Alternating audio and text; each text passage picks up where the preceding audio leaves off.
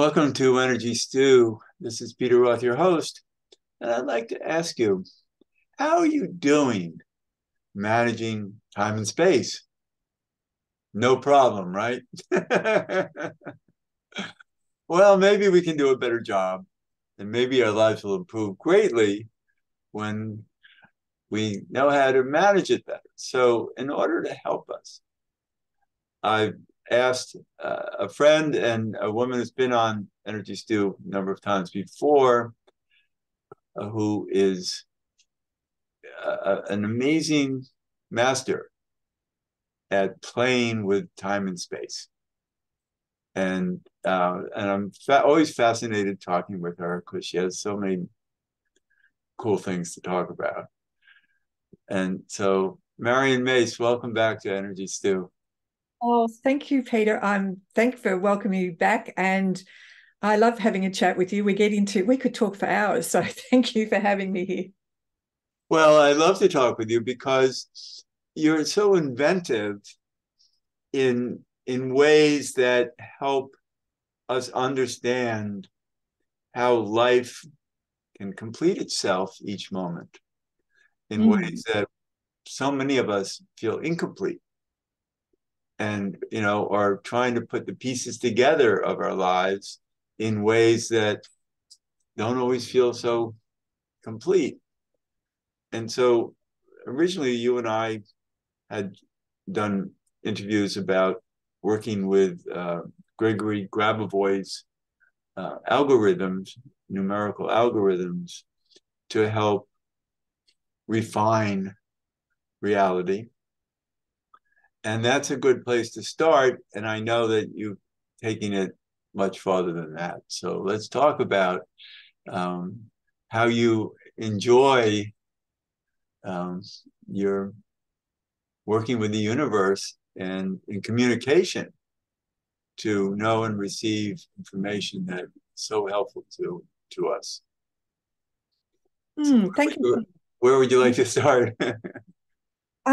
Probably where most of us forget that our connection to whatever you want to call it, the universe, God, creator, source energy, we've been so taught to disconnect, and we have disconnected through eons of time, that we forget that we're always sent beautiful little reminders or messages. And it was when I was a practitioner over 20 years ago, and I all of a sudden started to see matrices and number sequences, and I had no idea why I was seeing it, but I was fascinated. And so when Grigori Grabovoy's information found me, and I do believe that it finds you, you don't find it, um, they were talking about number sequences, and I said, well, I'm all in. I need to discover how you use a number sequence to harmonize the events that are not just happening around you, but anything that may be happening in your physical body. And of course, we came on this information because my husband, Brian, had had stage 4 lymphoma. So he used Grabovuy's technologies to restore his body after 35 rounds of chemo. So that's how we first came to him. If it wasn't for him, I wouldn't be here with this knowledge. And my first love, obviously, was using number sequences, and it was with one of the Russian teachers that it just occurred to me, this is the light language that our consciousness and our soul know so well. And when we use a sequence, when numbers come together, they're like, a beautiful orchestra playing music. It is the coding, or I won't even say coding, it's the sequence together that goes to the distortions in time and space where we exist in a physical reality, and unlocks the distorted information and gives it the new program, a bit like this is the norm of creation.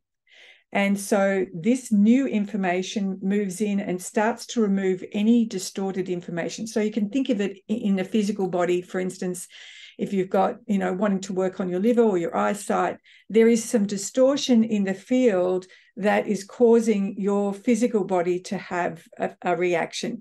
So by inserting a new program into the consciousness of your body, then you're starting to give it the information of the norm. And obviously what affects that is our thinking, our has this worked? Is this the right thing? So when you start practicing, it takes a little while, because you understand your body is the slowest part to actually restore, because it operates at a very lower vibration than your consciousness does. But when you play in the field of consciousness, you operate in whole different levels. We know that we've been trained to really make the left brain really strong, and maybe our creative right brain is in there. We're not taught that we also have an intuition that we need to tap into. We're not taught that, images, our imagination, are a part of our consciousness. You're not taught that if you decide to drop your physical body, that your consciousness still exists in the field. It doesn't go anywhere. But if you start to look at some of the information that comes from the outer world, I think Yusuf Harari, who says, you don't need your physical body, just upload your consciousness into AI and you can be an avatar forever. That shows you how important our consciousness is, that it still exists whether you have a physical body or not. And then there's the remote access of your consciousness, that you can be anywhere on any planet. You could be here, or you want to visit inner Earth, then you take your consciousness there and allow whatever images or whatever experiences that you're feeling, you're having, to understand that that's the true reality. And then we move to how military have used remote viewing, who don't need to be in the room to be able to tell you exactly what's happening in the room. So consciousness is really strong, and we need to understand the role that plays. I was telling Peter before about a beautiful little example, because it's not until you start playing, and we say play because we've all been taught how to work, and that's just a big no-no for me as a word, but we don't know how to play with the fabric of our reality. And I was explaining to him that some years ago I had two fraudulent activity on two separate credit cards, and my husband had given me two $50 bills, and they just disappeared, and I hadn't been anywhere.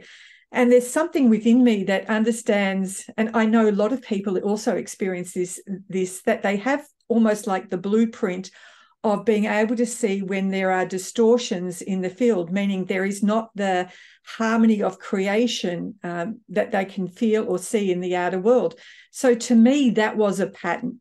And I don't need to be hit over the head a third time to see, okay, there's some distortion that's happening in my field that I need to shift and change. So I was talking with a dear friend of mine, an Austrian guy, and I said, Brian's not available to play with me today. Can you? And he said, sure. And he said, okay, well, put up your financial matrix. What does it look like? I said, oh, gosh, it's got little tiny bombs all over every square of the matrix. And he said, how are you going to fix that? And then what appeared in my imagination were little silver white spheres with the number code 91688. Transfer anything from negative to positive. And so I saw them in my consciousness coming down and just obliterating the dark bombs that were there. And then we started to talk a little bit further, and he said, what does your money flow channel look like? To me, in the spiritual realm, it looked like a pipe. And when I observed it, there was just $1 dropping down. And I thought, hang on here. In the spiritual world, there is an abundance of everything. There's no blocks in any way. So to me, that tells me there is a block. And so I used a silver white sphere, which is a geometric structure that we use from Grubber Voice teachings. And then I put the formula E equals VS, which stands for the transformation of the energy of life. And I imagine I threw it up the pipe with the objective of clearing any blocks in my financial money flow system. And then I just observed as it started to flow down, and I go, okay, so it's flowing there. I do not need to then worry about how it's going to turn up in the physical world, because, experience has shown me if I get out of the way and I've done the harmonizing it in the spiritual world, it does come into the physical world. Then as we were playing, Hannes and I were talking a little bit further about that. And I said to him, Hannes, you know what's interesting? I can see the rip in what the matrix, in what looks like the fabric of time and space. I can see the rip in there. It means to me that there's something that's distorted information in that fabric of my financial matrix.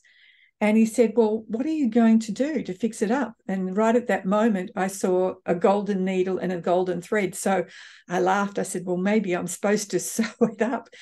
And along the way, as I started to play with that, I often, if a matrix, whatever the matrix, it could be family, it could be your physical body, it could be mental, it could be anything. I would notice that sometimes the fabric or the matrix was so shredded that I'd also have to imagine that I would place a whole new matrix in there. And then from the area of my heart, send a golden light onto the fabric, which is gold is the color of the creator, and silver white is the light from your soul, and pink is the light from spirit. And I'd send it into the matrix, and then what would happen is that whole matrix would start to lighten up. All the cross sections of the matrix would lighten up. And to me, I logically, I think, well, that's done. But what happens physically for me and some others who are a little bit more practiced in it, you feel like it hits you in the chest and you go, you just have a knowing it's done. And so that's how I play with that. And I guess I'm attuned to, or whether it's in my template or whatever, that I can see the distortion where their harmony should exist, and there is a distortion. And then I play with geometry or play with number sequences to remove it. And I just allow my consciousness to reveal. But this is an opportunity for all the listeners to think of their own imagination or connection with spirit that reveals where there's, let's call it a rip in time or a rip in space. And then we each are different. So we each have different symbols that might appear to us that we can see need fixing.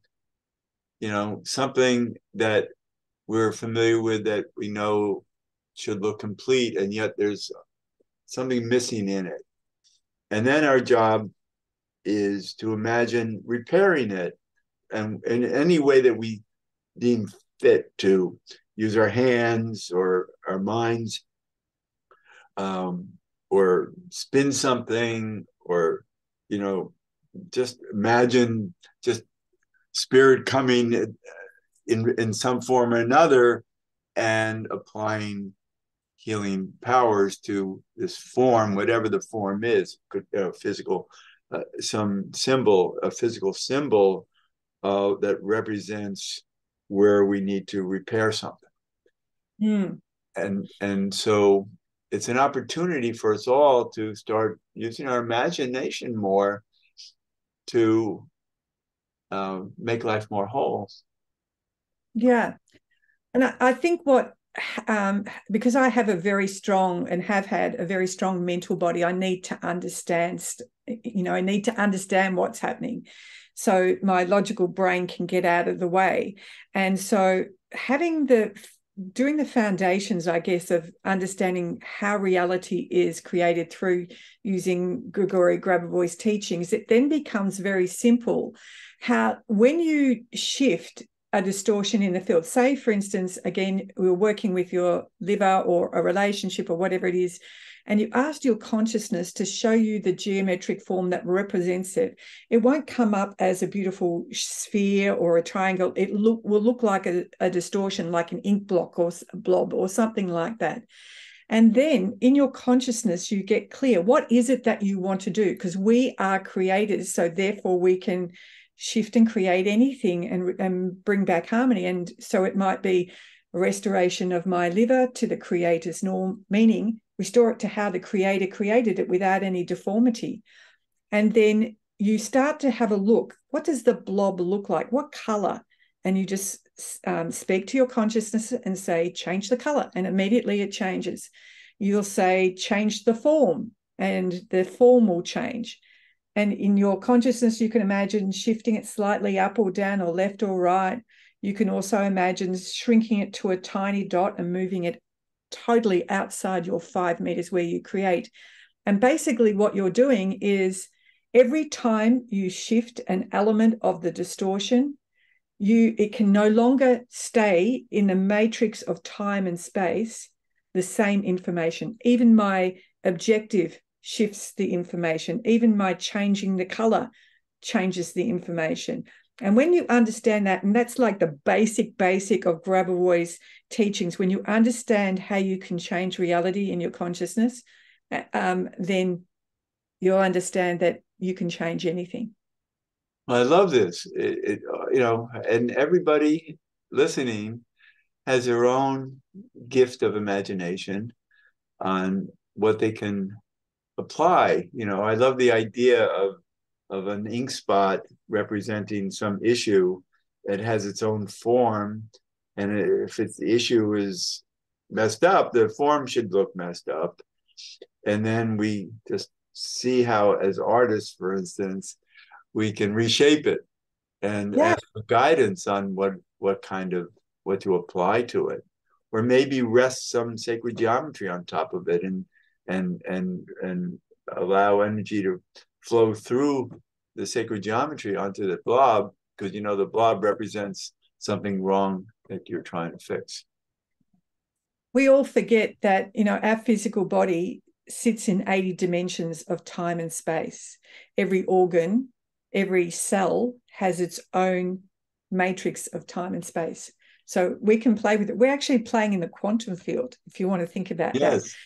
Yeah. And so when we shift or change or use our imagination to shift the distortion, quite often people will start to notice after a little bit of practice, they'll either feel a warmth or a tingling, which then indicates to you that the transformation process has started. And so we just might play in the field, not necessarily always the physical body. We could play in the hologram of ourselves, and it won't matter if I shift things in the hologram, you will still experience something in your physical body, because we're not just one linear. Right. We have a lot of energy around us that represents us, and so. But the idea is to allow ourselves to be powerful, to surrender to being creative, resourceful,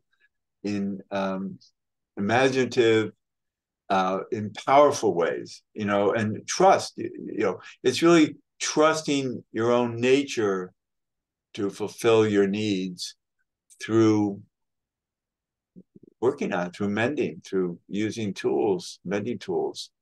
And I love this. The whole idea of this is can allow everyone to become so creative and heal so much. Absolutely. And we feel a lot. There are people that are more empathic that will have experienced. We've just been through, we're in just at the end of November. Well, there was a very powerful full moon recently, and a lot of sensitives were commenting. I could see in social media, oh my gosh, who's really affected by the energy that's happening? It just shows that we are so interconnected. And I think people, as I said before, have really forgotten, and it's not our fault. We've been trained to forget just how powerful we are. But if you look at the opposite, look what's happened over the last 3 or 4 years, where we've had such obvious programming with people. Tell somebody via the media, and you tell them a story so often that what happens is people grab hold of that idea in their consciousness.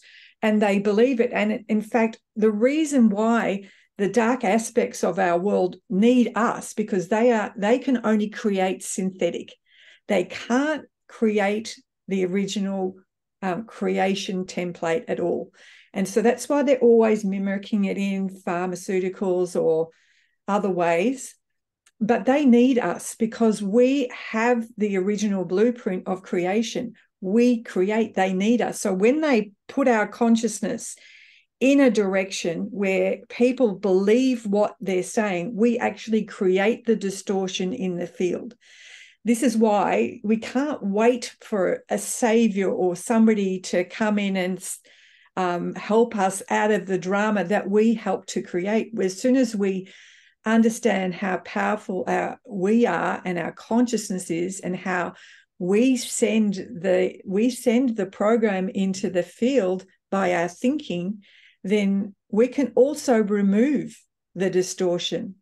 The only reason people don't live for hundreds and hundreds of years, which is what we used to do, is because we've been taught to believe it's natural to get old and to die. And that is an absolute fallacy. If you go back and look at some of the original texts, the original books before they were adulterated by systems, Noah lived for 963 years.